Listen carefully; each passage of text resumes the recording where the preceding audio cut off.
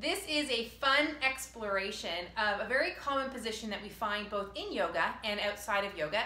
It's standing with one ankle on the opposite knee, standing figure 4, and a lot of people will compensate like crazy to come into this position. So here is one tip, one way to look at it to help your people reduce their compensation.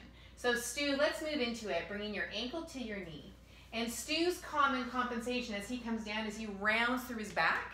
And that's because he tends to be really super tight and through his hips, and he doesn't keep his awareness in through that hip as he moves. So when I just bring that awareness to his hips, thinking about this leg bone moving in through the hips, and then starting to lower through the hips. Now you did move just a little bit there, so let's do that again.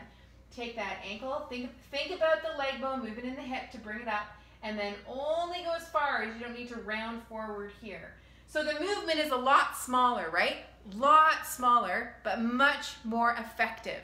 You'll gain a much more ability and much more strength when you work it with less compensation. So have fun exploring.